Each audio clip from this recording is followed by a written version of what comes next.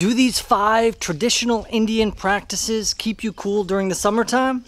Well, let's test and see. All right, one of the first things I want to pick up while I'm down here is a big recommendation from some of the viewers. I've been hearing about using this container to drink a certain liquid. Let's see if I can find it down here.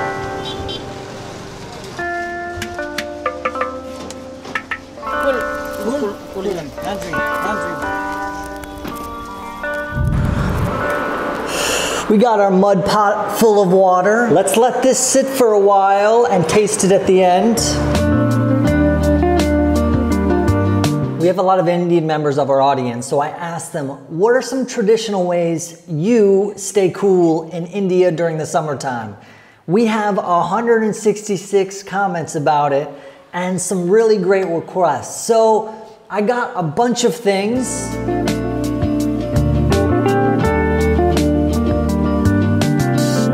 I'm also going to answer questions that I had as I was doing this research. Things like, what about spicy food? Does that cool you down or does that heat you up? In America, we might drink a cold beer or have some ice cream. What does that do? And also, should you drink ice cold drinks or room temperature drinks? We're going to answer that question and more, and the answers might surprise you, so stick around.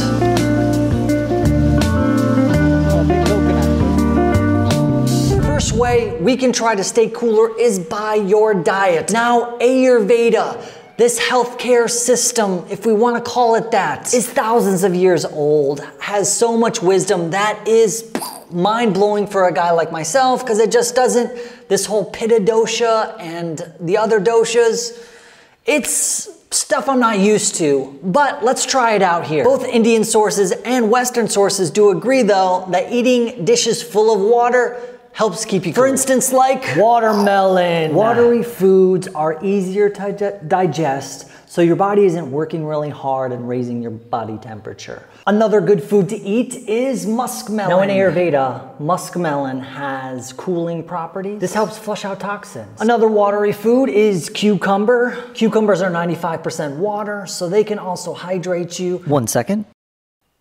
A couple other popular remedies to stay cool are spiced buttermilk lassies. There was also a study done of workers out in the hot sunshine. They were either given no hydration or some buttermilk with water. When the subjects drank the buttermilk, they sweated less and had the perception that they weren't as uncomfortable or hot and stinky and smelly and terrible and life sucked. It also mitigated heat strain among the subjects. The most popular recommendation from the audience was a tender coconut water. And like the other drinks and fruits, coconut water is going to hydrate you. It's also full of plenty of healthy, good vitamins, minerals, electrolytes. It's like nature's Gatorade.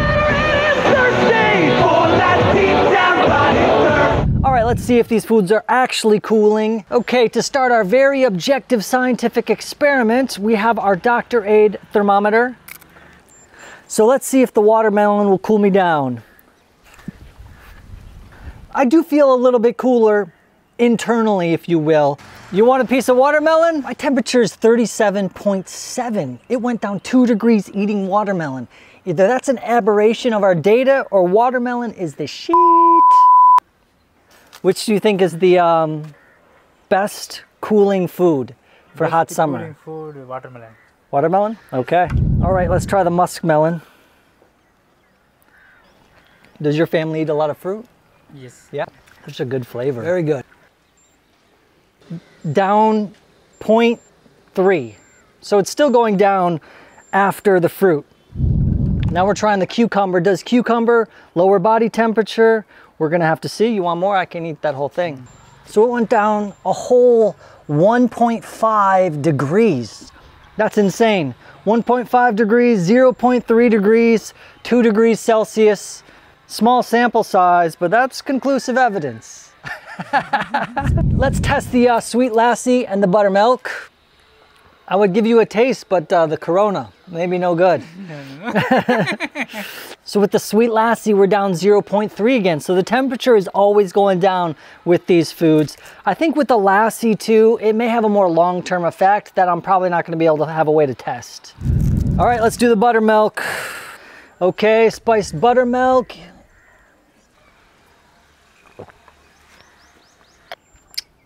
37.0, so it went down a little bit again.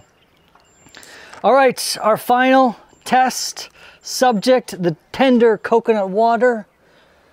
Very delicious drink, great for hot days, great for taste. Super popular in the USA now even. Here, you can have some of that because I didn't take. Cheers. There you go. So with the coconut water, my temperature went up 0.3. Maybe this doesn't work. Overall though, each of these foods except the coconut water, my temperature went down right away. Some of them, like the watermelon, went down a lot. Is this conclusive? Not fully, obviously. We'd need a larger sample study. But for me, I know which ones I'm gonna eat when it's hot. Now, one thing I wasn't quite sure of was, does spicy food increase your body temperature or lower it? According to Ayurveda, eating spicy food should be avoided because it increases the heat in your digestive tract and raises your body temperature, making you hot. Other studies say that if you eat spicy food, you're gonna sweat. Sweat is your body's cooling mechanism, and therefore your body temperature will lower. Let's get to the bottom of this for ourselves. We better make it extra spicy. Second one I'm getting used to. Okay. So, consuming spicy food like those peppers can dilate your blood vessels so that, similar to consuming spicy, okay, my body temperature has went up slightly since eating the peppers. They say that people eat spicy food because they cause pain in your body, and your body releases endorphins, which is a chemical that makes you happy in response to pain. If that's the case, I'm hoping those endorphins come soon. Okay, another way to stay cool, given that this is the land of yoga, is a breath technique that supposedly is cooling. Let's see if it is. Now, I first learned this technique on the great channel FitTuber. You may have heard of this guy. I love a lot of what he does, and he did a similar video mentioning the Shitali breath and how it gives an instant cooling effect. Check it out. Now bring your tongue all the way out and fold both sides of tongue like a tube or straw. He's not the only one who mentions it. It seems like a popular technique to recommend to cool the body. But does it actually cool the body? Let's give it a try and see.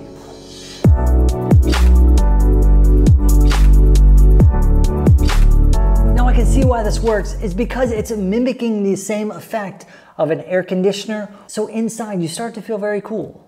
Does it lead to lower body temperatures though? My temperature slightly went up. It's about the same actually. So in this case, it didn't cool my body.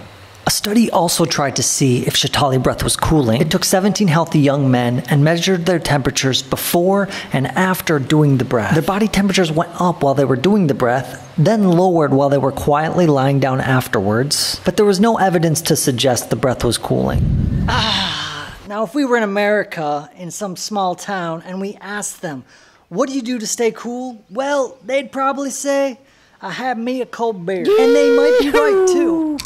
So beer has one thing going for it, and that is that the grain in it is astringent. What the heck is astringent? Well, substances that are astringent dry out cells they come into contact with.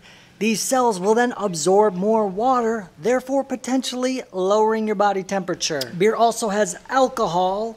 Well, not this beer. Alcohol will dilate your blood vessels, and it could lower your body temperature then. 36.4. That's a low temperature. But alcohol is difficult to digest, so your body has to work harder to digest it and clear it out of your system because it's toxic. It's not good for you. Don't be drinking that stuff. One thing that I'm excited to try is using different oils to cool yourself. Now, the worst thing for me about the heat, even more so than the heat, is that I often get heat rashes. My skin gets all red and blotchy and bumpy and sticky and itchy, and it's not pleasant. But neem oil, put on, is said to do well.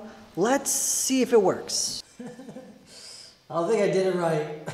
Another option is using coconut oil, 5 to 6 ounces. Put it on about 30 minutes before you take a bath, and it has a soothing, calming, cooling effect. Let's see. I'm completely covered in oil.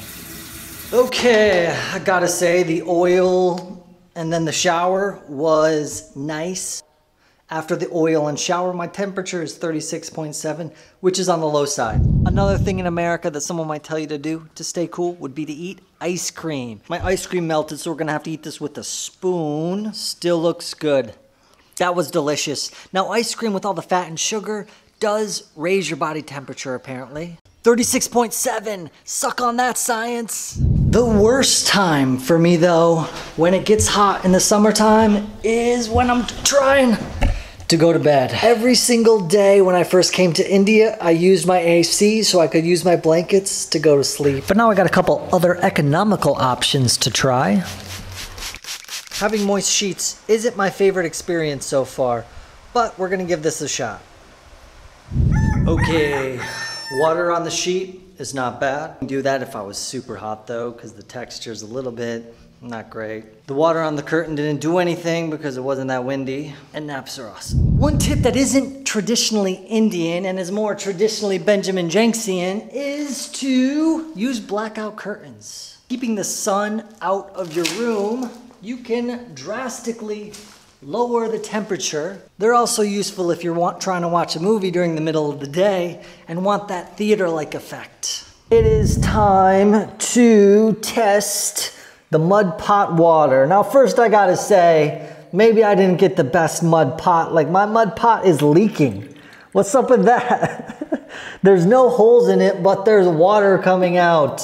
I don't get that. I also do not get what's up with the round bottom. Like, dude, you can't set this down on a table. Like, okay. All right, I'm going with it. So, mud pot here. Now, let's do this. I got one mud pot and I got one icy cold water. You see that condensation? It's because it's ice cold. You're telling me that icy cold water, oh, so delicious, is gonna make your body temperature go up? But mud pot water won't. Okay, we're testing that out. I'm a skeptic, I gotta say. I'm not sure about this. Mud pot water. Now, I just got this mud pot and I washed it on the inside, which a guy in my audience told me that was not the right thing to do. So, and then I let the water sit for a day and now we're drinking it. So I hope it doesn't kill me. If it does, it's your fault. But it's nice water, it's got a good flavor.